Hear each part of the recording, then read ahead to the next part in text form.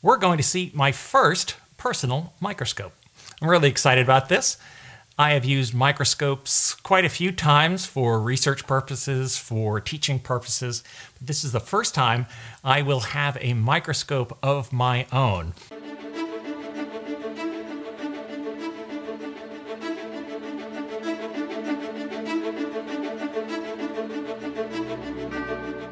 The microscope arrives in this styrofoam packaging inside of the cardboard box, and it comes sealed with tape. I've already broken the tape seal just to make this a little bit easier.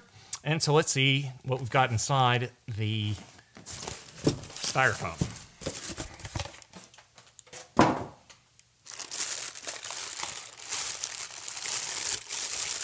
All right. Here is the scope itself. It is certainly well packaged.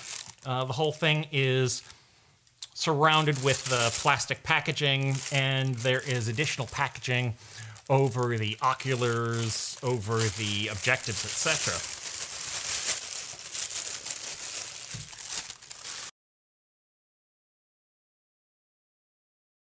Immediately I can see that the microscope has a diopter adjustment, so very nice. Let's take the covering off of the objectives. This has 4 objectives, which are the standard 4x, 10x, 40x, and 100x oil immersion.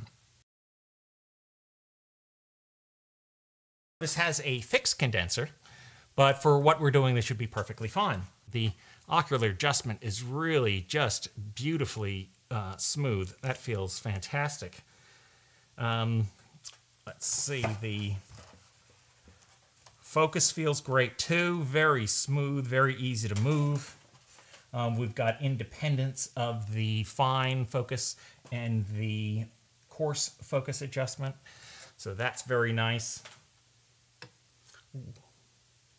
Yeah, even the movement of the oculars feels really quite nice.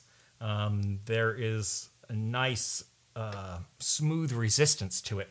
And of course they lock into place like on any nice microscope, but that feels really quite nice. So what else do we get in the package here? We have little rings for the oculars. We have 2 other ocular lenses, which are 25x. Of course, what it comes mounted with are the standard 10s. So this is a trinocular microscope. So we have a tube that will help us connect to a camera. Very nice. And then, of course, we have a power cable. Now, this is actually quite interesting. If you can see, this power cable is a USB-C. So you'll be able to see that there. So a USB-C power cable, which is really nice because that means you can take a power brick and power this. We also have a standard plug over here if we want to plug it into the wall. This isn't bad. For a little less than $700 from Amazon, I have a decent microscope. Okay, so with a very quick look through the scope, looking at a leg of a housefly, this looks great. The optics look clear as can be. We've got infinity optics here. They are plan optics. And so we're expecting a nice, real crisp, clear image, and that really seems to be what we've got. So there we have it. Here is my first personal microscope, the Swift Stellar 1 Pro. This should be a great microscope. Everything feels really smooth, so it really seems to be made well. It's a solid piece. The optics seem really quite nice and a very, very quick look. So I'm looking forward to using this, providing you some images and video to come.